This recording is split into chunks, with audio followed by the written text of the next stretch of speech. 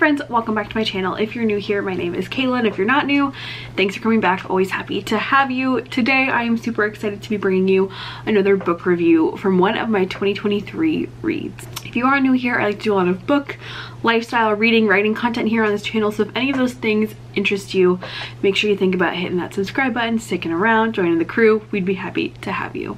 Today we have a book review of This Poison Heart by Kalynn Bayron.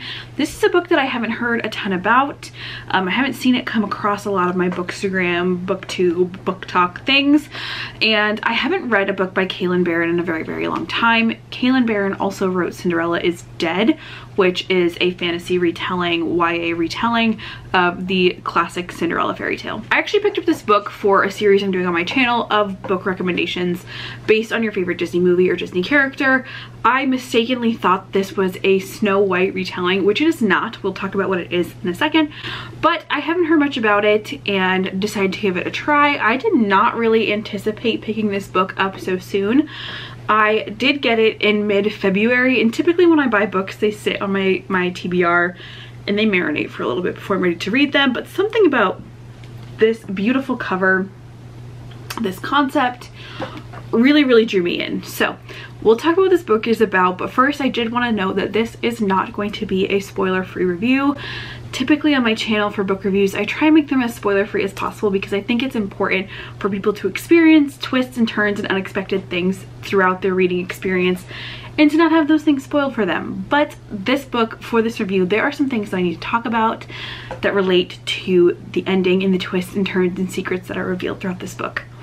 I will do my best to make a significant portion of this video spoiler-free and save my spoiler-filled thoughts for the end, and I will let you know when that is, so if you haven't read the book and you don't want the ending to be spoiled for you, you'll be able to avoid that.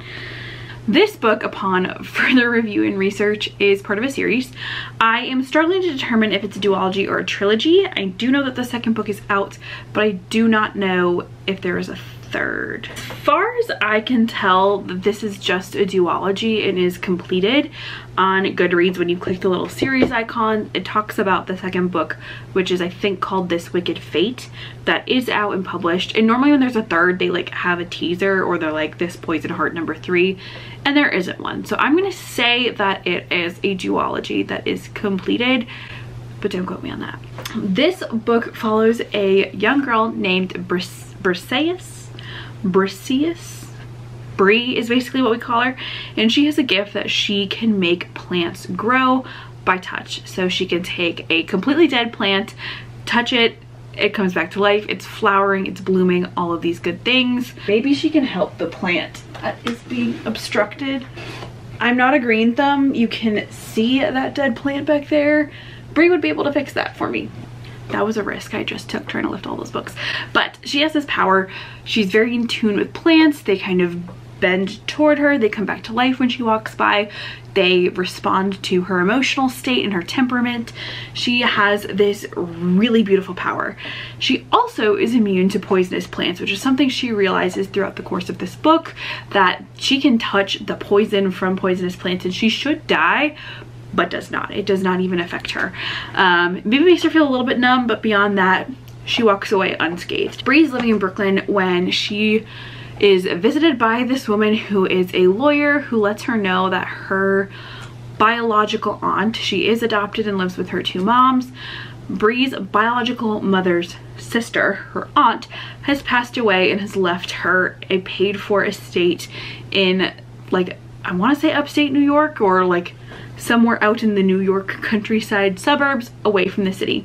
They go to this manor house and it is old and has not been lived in for many years, so they're cleaning it up. They discover an apothecary where people have been coming for generations to buy herbal medicinal remedies for ailments and for different health issues that they've had.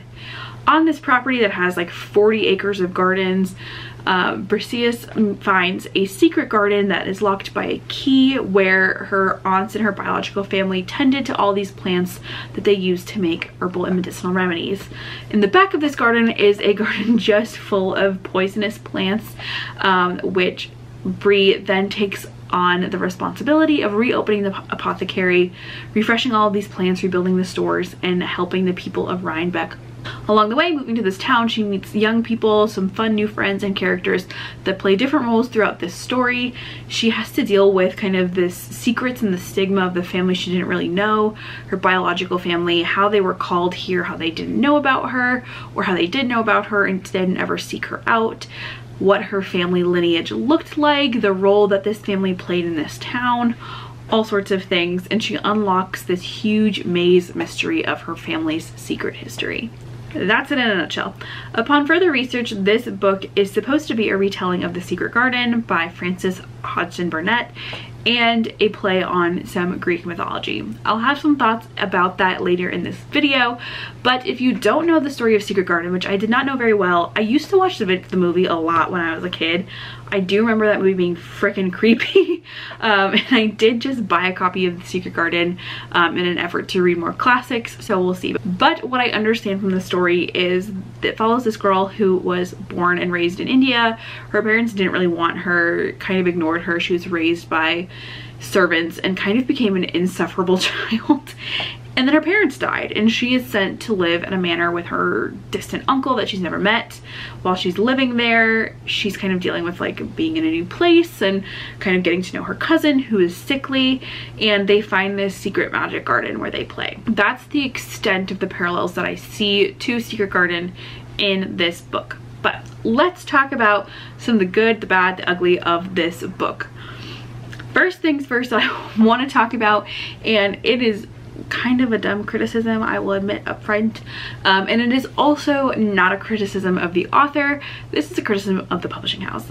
This book was, I think, poorly edited. I will say that outright. My sister and I have had several conversations about how satisfying it is to read a book and find a typo. You just feel like a little bit smart. I kind of find typos like once in a blue moon in books, but I found multiple typos, editing mistakes, and things like this throughout this book.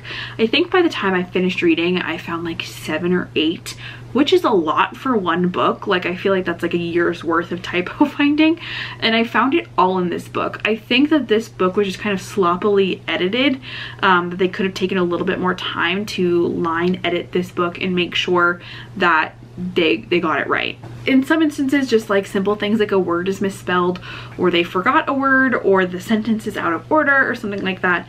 Very small errors, but when you're in the zone and reading a book, it can be a bit distracting. And there was a point where I was just kind of like reading to see like, am I gonna find another typo? Where's the next one waiting? Instead of focusing on the story. So it was a bit distracting, but if you like get yourself a little puzzle, see if you can find the typos in here. For me, this is absolutely a pro of this book, and props to Kalynn Bayron. This book is very clearly so intensely researched. The studies she had to have done on botany and plants and Greek mythology and all of these different things to pull together this story. This was a research feat, and Kalynn should be so proud of herself, because it's very clear to the reader that there was a lot of love and heart put into the research behind the writing of this book. I felt like while Bree is talking about different plants and about cultivating them, that I felt like I was learning a lot along with her, learning a lot about plant life, a lot about Greek mythology as well, which I really appreciated. It felt like this book was not just an enjoyable reading experience, but also a learning experience, which I don't always feel about books. So this was really interesting for me.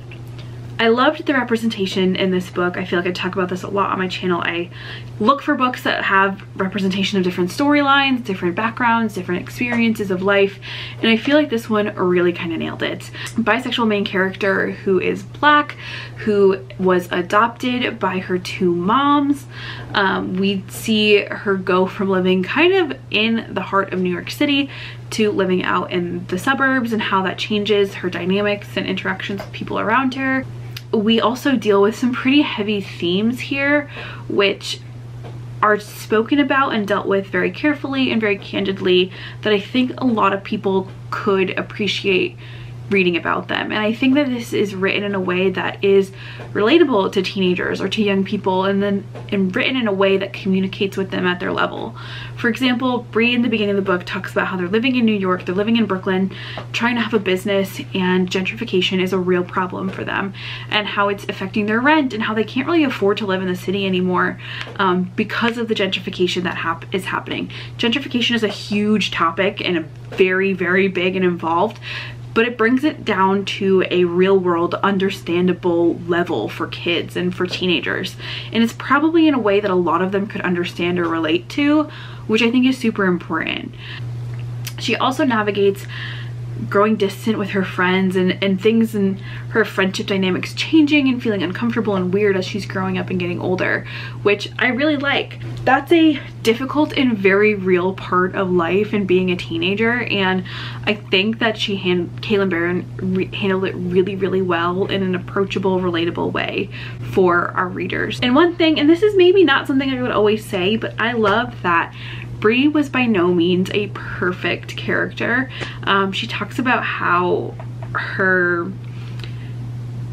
powers had impacted her schooling, and she wasn't doing super well in all of her classes. She wasn't like a straight A, perfect attendance, perfect academic kid. She had her niche interest that was really important to her, that she was passionate about, and some of her other subjects kind of suffered because of that, but that didn't mean that she was any less of a kid because she didn't have straight A's and flying colors, and she may not have passed every grade or may not have been on track to pass every grade, but she still had the hopes and the dreams and aspirations to do that. She still wanted to study botany in college, but just the way that her path to schooling went wasn't setting her up for success in that way. And I think that's also something that would be beneficial for kids to see, that you may have a year where you're not getting the grades that you want to, but you can work toward it and keep working at it to be better and ultimately accomplish something. I think it's important to show kids the importance of using your passions to motivate you and drive you towards success. Even if you have an off year or an off term, it doesn't mean that your life is over and you can never find success. You can use that passion to fuel you and motivate you forward. I loved the writing style of this book. I thought it was very, very approachable. It was very real. It felt like Bree was talking to us very, very distinctly, very clearly. And I know it was a first person narrative, but it felt like I was having a conversation with Bree, which I really appreciated. And kind of her asides and her interactions with other characters, the way she describes things, it felt like we were having a one-on-one conversation. I also think Kalynn Bayron does a really great job in her writing with making these characters, a whole cast of characters, well thought out, well-rounded, real characters that feel like real people. There are different like vernaculars that she uses for different characters. There's different mannerisms or kind of jokes and tropes that follow characters around throughout the story, which I thought was so great. It helped me to separate the different characters, but also to feel like I'm in a story with real people and real people that I would know in my own life, which I appreciated. I also love the pacing of this story. There was never a point where I was like, this is boring, or this feels slow, or there's not something happening, we're not learning something, we're not developing something. It felt really well thought out and well paced. If anything, if I couldn't read, it was because I was too busy and didn't have the time to. But when I did, I would get sucked into this book. I would read like 75, 100 pages at a time of this book, and it went really, really quickly as I was reading. We kept learning more and more and uncovering more and more secrets that I wanted to be able to pull together the whole picture, and it kept me moving and reading throughout the story. Along the same lines, there are a lot of twists and turns that are revealed to us, and I felt like they were all, okay, maybe they were mostly reasonable and realistic and served the story well, and I think they were also really well paced. There would be a time where something wasn't quite adding up, and then boom, we'd be hit with the secret that was explaining exactly why things weren't making sense or weren't consistent. There were also enough breadcrumbed clues for you to figure out some things towards the end. You didn't have all of the pieces you needed to put together at the very end that had to be told to us at the very end of the book, but there were some things that I'm like, you're telling me this, and I know to be suspicious of you, and I'm gonna keep my eye on you because something's not adding up right. You told me something, but but now you're saying a different story. So there were little clues like that that just put it on your radar to be watching certain characters a little bit more closely, which I really liked, because I was like, oh, I know something is coming and I know I can't figure it out, but I am smart enough to pick up on the clue. Like, there was probably only one twist that I was totally blindsided by, but there were others that did come and you're like, aha, I knew something was up with you, but I knew enough to expect that they were coming because there were some inconsistencies in characters' stories or their secrets or their body language. You know something is off with. So you're not necessarily able to solve the mystery on your own, but you are able to pick up on those little red flags and feel a little bit more on your toes as you're reading, which I enjoyed. Because I want to separate out a section where this is a little bit more spoiler filled, I will say overall I gave this book 4 stars. There were some things that I will talk about in the spoilered portion of this video that knocked it down a peg for me, particularly the ending. I did not quite love the ending of this book. Overall, I loved the concept, I loved the storyline, I loved the pacing, I loved the characters, I loved the setting, the way that she describes plants and like botany and all of these things. I was sucked in from the beginning. I think this is a great book. So I gave it 4 stars overall, and I don't know that I would read the second book in the series, to be really honest with you. But this book was 4 stars overall for me. I think this would be really fun to read with a classroom. As a former teacher, I feel like I compare a lot of what I read to in the classroom experiences, and I feel like this would be a fun buddy read or partner read with either Greek mythology or The Secret Garden. I think this is a very loose retelling of Secret Garden, but I did think this was a unique concept. I think this is a cool kind of urban fantasy retelling of a classic story. It's lush, it's beautifully written. I think we have a great cast of characters who are representative. We're talking about different important themes and issues facing teenagers and young adults who are reading these books. Overall, I thought it was a great read, and I did really enjoy the reading experience, despite the typos, and I read it very quickly, which for me is always kind of a hallmark of a good read. I wasn't reading this just to find out and get to the end. I was reading this because I was actually really enjoying the world we were in. I was enjoying my time exploring this manor. I was fully invested in this journey and along for the ride, not just getting to the end to get to the end and know the answer. I wanted to be along for that ride with Bree and Carter and Marie. I think this book is great for new adult readers, young adult readers. I would say probably older middle school, upper middle school would be okay to read this book. 7th, 8th grade and beyond. There's nothing super explicit or mature or adult about this. It's a very tame YA. I love what Kalynn Bayron does with these stories, bringing LGBTQ representation and representation of people of color into classic stories. I think is such important work to be doing, and I think that she does a fantastic job of it, and I really did enjoy this story. So if you don't want to be spoiled, I will see you in my next video. Thank you so much for watching. If you don't mind being spoiled, stick around. We have just a little bit more to chat about. Okay, are they gone? This is your last chance. 3, 2, 1. I gotta say, this book felt just a hair distracted for me towards the end. Specifically, I'd say the last 150 pages of the book felt like we were trying to do a lot in one book where they maybe could have been 2 separate concepts. Bringing together the mythology aspect and the Secret Garden all together, like the beginning felt very heavy on the Secret Garden, the ending felt very heavy on Greek mythology, and it felt almost a little bit disjointed in the last 150 pages of the book. I think she did really cool things with the mythology here in relating to this book, relating the story and the lineage and who Bree is with an ancient historical Greek myth. I think that's really cool to find real life relations and connections from Greek mythology to show the real people it was based off of and how those lineages can continue today and carry some of that inherent Greek magic, Greek god magic. I think is super cool. However, it felt like we were doing a lot at the very end of this book. this kind of feels like a different book now. It became less about the garden and less about Bree's power and more about the implications of the Greek people she was related to from these myths, that I was just like, and then we have like a witching, like a magic witch component, and we also have these like bands of magical folk that are trying to steal the power. It felt like so much happening at the very end of this book. I think they were cool incorporations, but for a little bit, especially at the point where we realize that that Bree has this ancient Greek text that she's reading that talks about the real story of Medea, which I would like to know what truth there is to that interpretation of the Medea myth and what the actual truth of Medea is, if she actually didn't kill her children on purpose. I would like to know what basis in fact that is.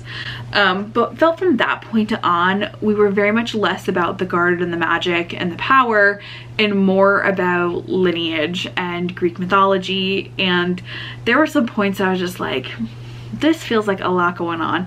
I don't know why for me it felt like, okay, I can buy into the fact that she can grow plants and is immune to poisons, but once you bring a Greek god back onto Earth, I'm just like, you've gone too far.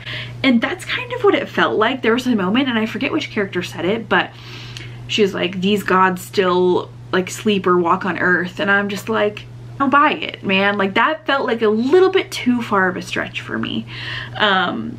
And it felt like it kind of distracted from the main purpose of the story. And I felt like we got samplings of people trying to like steal her power or to use her for her powers, but it never felt like a main conflict. Like it was always kind of in the peripheral.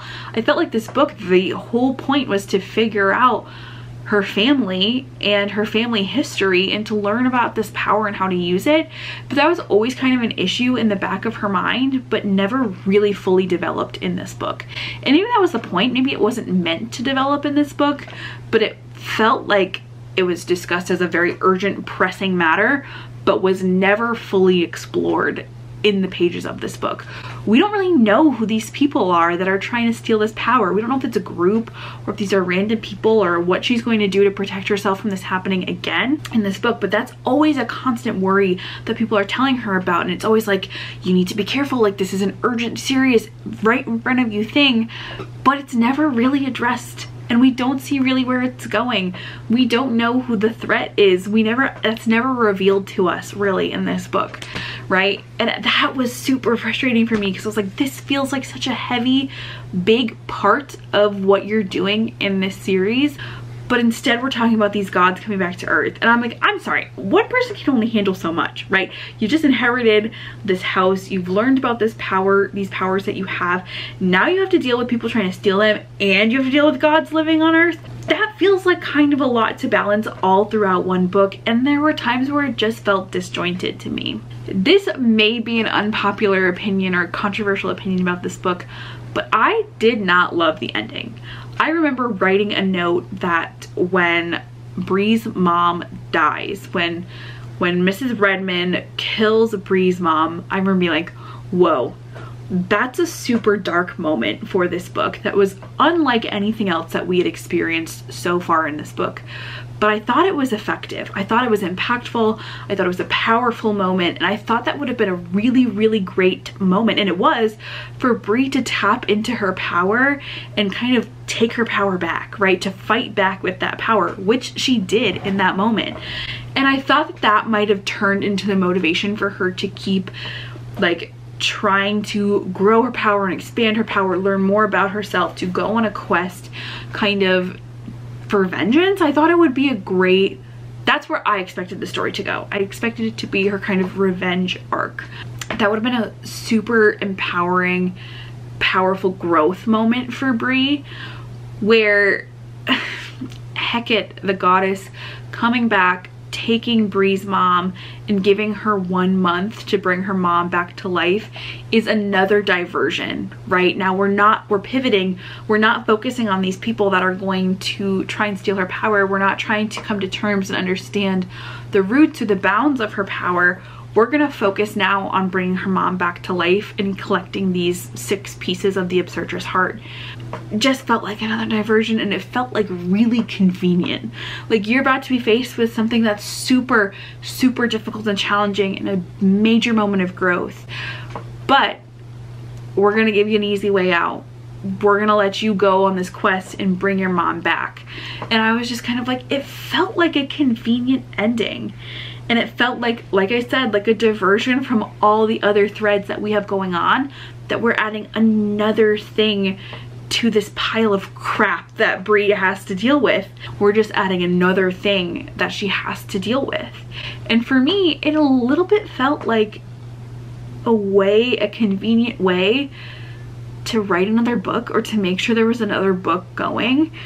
And I just didn't love the ending. I was a little bit disappointed by that. And I might be in the minority of that. I looked at other reviews for this book that were like, this is the book that I needed, that they were like blown away by the ending. And for that reason is why I might not read the second one. It felt like the things that were made pressing were never really addressed or finished out in the first book, and they weren't also going to be the focus of the second one, right? Like, at the very end, we learn that these gods are on Earth, and that's another thing that we're going to deal with in book 2. And I told you that you have to worry about all these people that are going to steal your power and what that looks like, and we're not really going to mainly address it in this book, but that might happen in book 2. And also in book 2, like, I know I just killed off your mom, but in book 2 you're gonna have the opportunity to bring her back. It feels like we offloaded a lot of the meat of book 1, a lot of the main conflict issue that just there weren't time for in book 1 are all getting pushed into book 2, and I feel like it's just going to be even more distracted. So for that reason, I don't know that I'm going to read book 2, because I don't know which plot I want to focus on, and I don't know which one the book is going to focus on, and it just feels a little bit disconnected for me. It feels like we tried to do a lot in one book, and instead of doing a few things and following them through in a really consistent way, we broke off a lot of loose ends and are adding more things that we'll just figure it out in book 2. Might be nitpicky, but it was just kind of like in the back of my head. Like, we know that Marie is like 176 or like 376 or something. That to me just feels weird for her to be the romantic interest of a 17-year-old. Like, I know, like, it's very much the Twilight issue, right? Like, Bella was 17, Edward was 300 and something. One is still technically a minor. It felt a little bit weird. Like, I'm like, I know you said you're gonna be 17 forever, but like, also you're 376. Like, next year we're gonna celebrate your 377th birthday. That's kind of weird. But I also didn't really love her as a love interest. She kind of creeped me out. Like, she gave me kind of weird vibes. Unnerving, I think, is the word I'm looking for. She's a very unnerving love interest. And I think that Bree is just like very into her very quickly. We'll see what happens. But overall, that's my thinking, is I'm not in a rush to read book 2. The ending, like the last, I want to say 50 or 60 pages of this book kind of flopped for me, but I so loved the rest. And I kind of want to know what happens. Like, does she succeed? Does her mom get to come back to life? I don't really know. I feel like I've been talking for a very long time. That's all that I have for you guys today. Those are my thoughts on This Poison Heart by Kalynn Bayron. If you've read this book, let me know what you're thinking. Did you like the ending? Did you have the same kind of feeling that I did? What were your thoughts? If you haven't read it yet, do you want to? What are your questions? Let's talk about it. Let's talk about this book in this comment down below. Leave me the wilting rose emoji down in the comments down below. Let's talk about this book, and I will see you guys in my next one. Have a wonderful day wherever you are, and happy reading. Bye-bye.